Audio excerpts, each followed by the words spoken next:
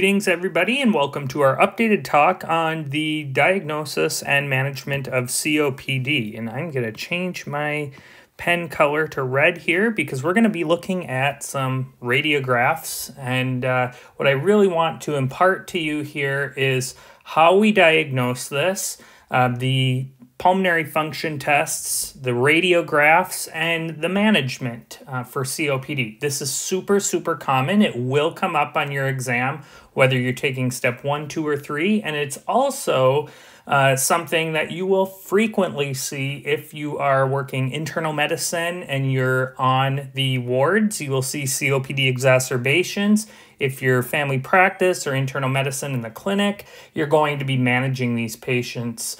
It's very common, and the problem is these patients are smokers. A lot of times they continue to smoke despite having COPD, and smoking is very common in the United States. Fortunately decreasing, but still very common, especially older people. They smoked for a very long time, and so COPD is still, unfortunately, very common in this country.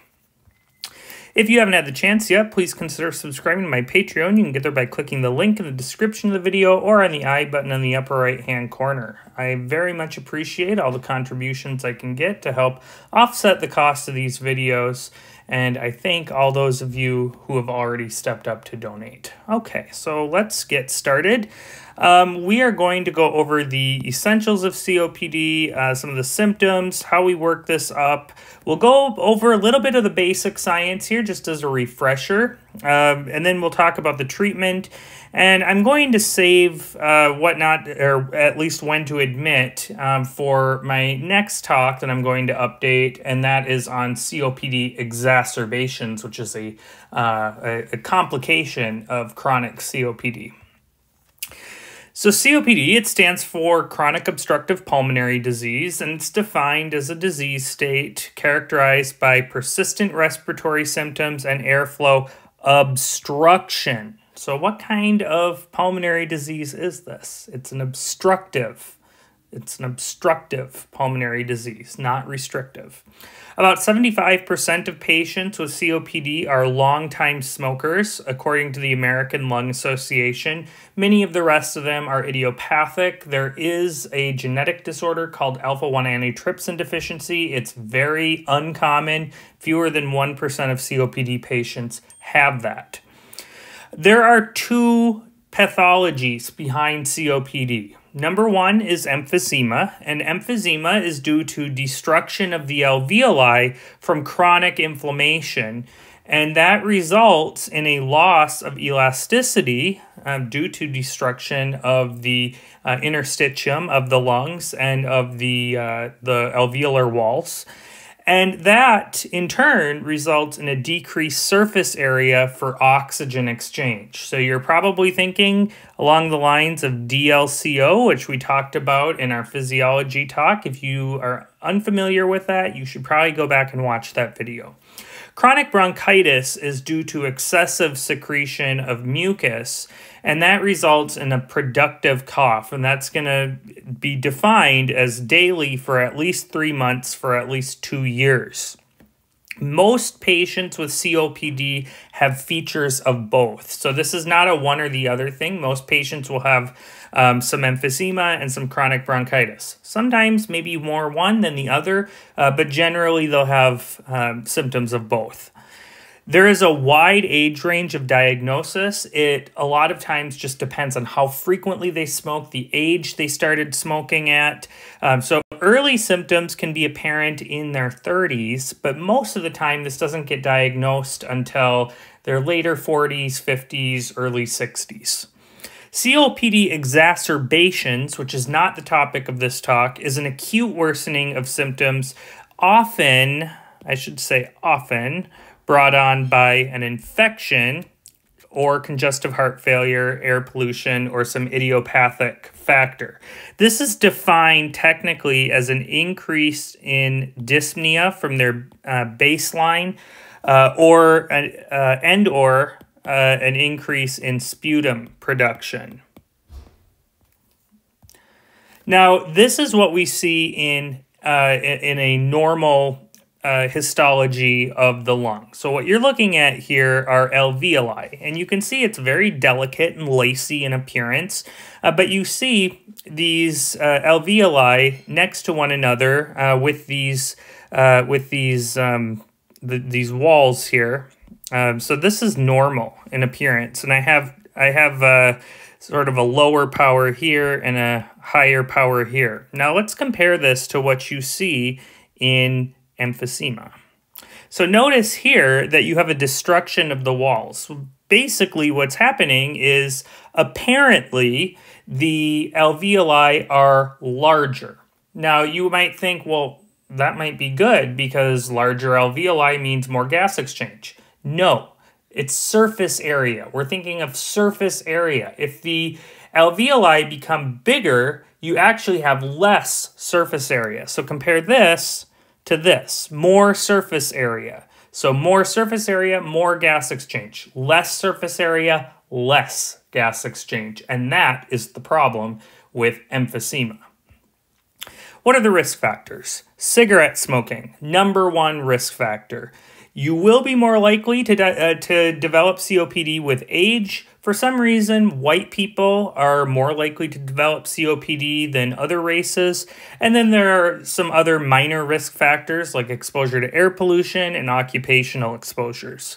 The symptoms, productive cough, that is characteristic of chronic bronchitis, shortness of breath, progressive dyspnea, and wheezing. On physical exam, it's very variable, but you'll see things like barrel chest and hyperresonance. That's due to air trapping.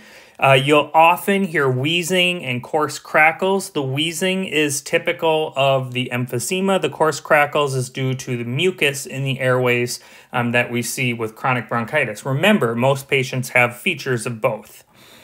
Later, they will go on to develop cyanosis, clubbing, a loud P2 sound. That is due to pulmonary hypertension, and an increased JVP.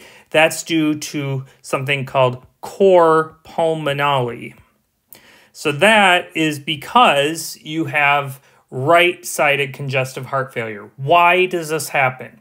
Well, because you have chronic hypoxia, you get vasoconstriction of the arterioles. And so with vasoconstriction, you're going to have increased load on the right heart. It's got to pump harder because there's more resistance. And with time, that's going to cause right ventricular hypertrophy, and that's cor pulmonale. And eventually you can develop jugular venous distension, swelling, and so forth. That's very late stage COPD. To diagnose this, a lot of times it's just diagnosed clinically, but the best test is going to be pulmonary function test. Now, I say it's the best test because that's what we typically do. However, the most accurate test is going to be biopsies. Remember, I showed you the biopsy. That's how you can definitively diagnose it. But in practice, we do pulmonary function tests, and that's what you should go with on your exam.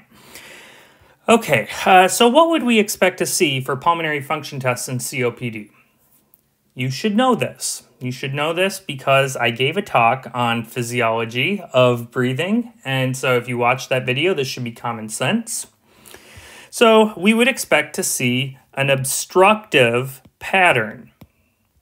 And you should know your obstructive patterns versus your restrictive patterns. So what we would see is a low FEV1. That means that their expiratory phase is prolonged.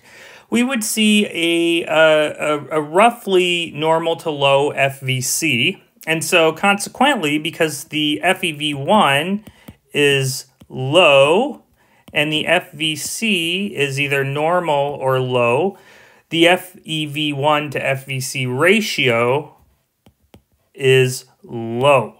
Okay, so that is very characteristic of an obstructive pattern, and you should know that.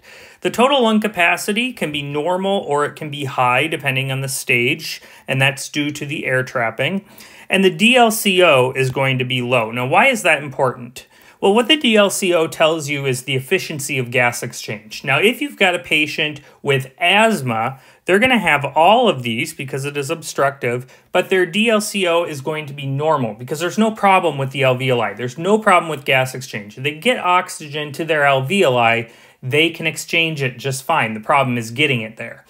With COPD, there's a problem with gas exchange because they have lost alveolar surface area. So the DLCO is going to be low, and that is a way that you can differentiate asthma from COPD. Now, typically we can differentiate it based on the history, the risk factors. Asthma typically shows up in a younger patient. We would not expect to see asthma showing up for the first time in an older person who's a long-term smoker. So typically it's pretty common sense based on the history, but as far as pulmonary function tests and labs that you can do, this is the way that you can distinguish asthma from COPD.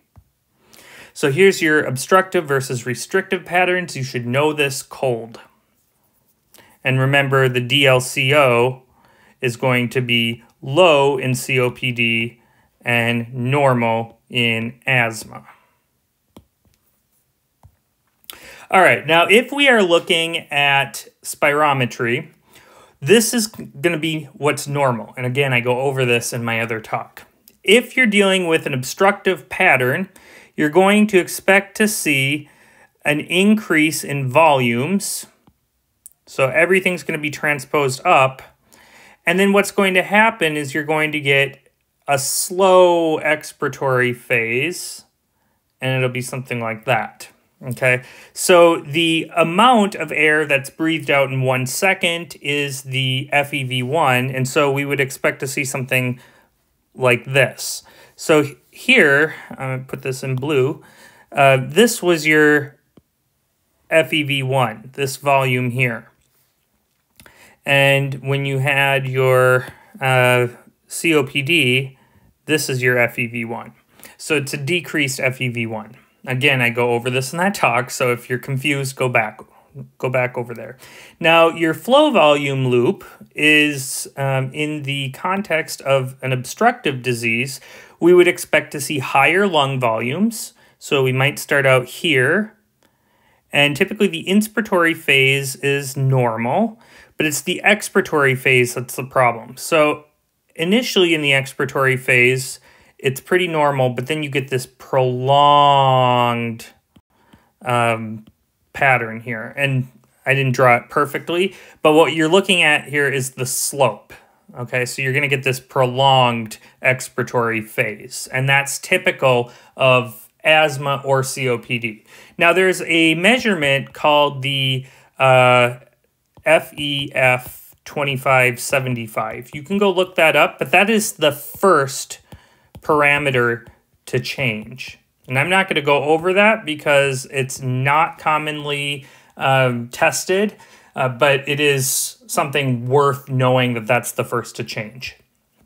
Now, the differential for COPD, we kind of went over this.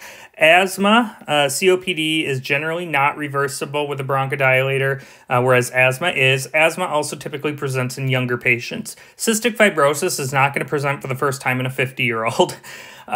So you would suspect this in a child, history of meconium ileus or malabsorption.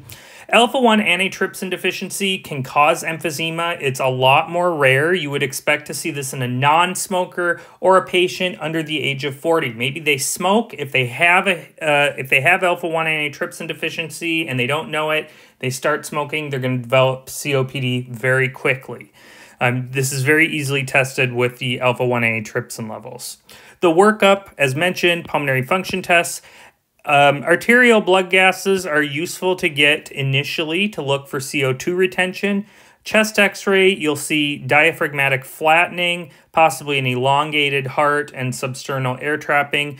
EKG is useful to get because we're looking for cardiac changes, so you may see a low QRS amplitude. There may be right axis deviation if you are getting right ventricular hypertrophy. Remember that that is a late finding on your way to cor pulmonale. You can get an echocardiogram if there are signs of congestive heart failure or right ventricular hypertrophy, and all patients should get the pneumococcal vaccine and the influenza vaccine every year. So that should be immediate when you diagnose a patient with COPD. All right, so what I have here is normal on the left.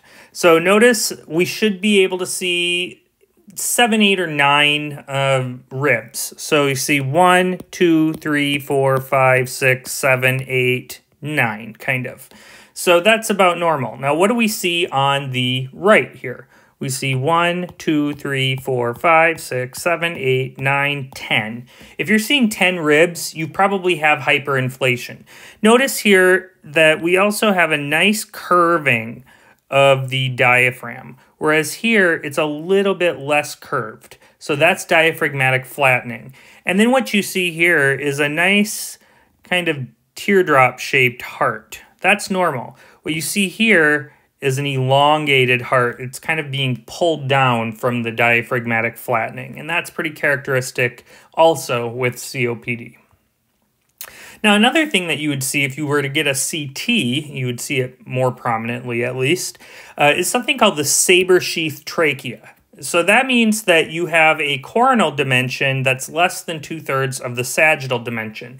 In other words, basically what you're dealing with here is instead of a trachea that's roughly circular, you're going to have something that's more like that. And that is pathognomonic for COPD. You're not going to see it in everybody, but when you do see it, it's COPD. So here's normal, and here's the saber sheath trachea. The management is smoking cessation, number 1. That is going to reduce mortality.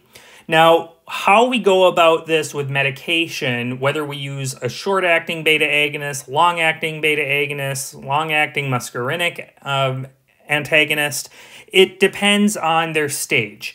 Now, typically with COPD, in most patients, we're going to be going with a long-acting beta agonist and a long-acting muscarinic antagonist. And so there are a number of inhalers that have both, and they're measured and dosed properly, so you're not taking 2 inhalers necessarily. But this is typically what we do because this is where most patients are at. I'm going to show you an algorithm in a little bit.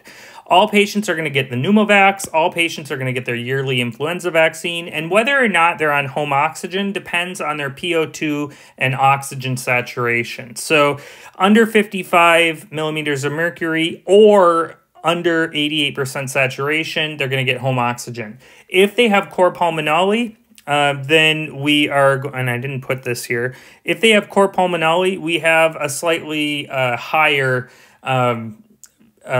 break line here. So if their PO2 is less than 60 millimeters of mercury or their oxygen saturation is under 90, then we are going to start home oxygen. And what we want to do is we want to titrate them up to an oxygen saturation of 90. We do not want to exceed 95. That creates problems.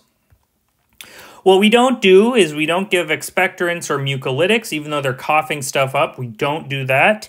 And we don't administer cough suppressants. What they've got in their bronchi, we want them to get rid of it. So we do not administer cough suppressants, even though they're coughing. This is an algorithm here. You're not going to be expected to know this for your exam, but clinically we do this. There's these 2 measurements, MMRC and CAT. Those are based on functional impairment.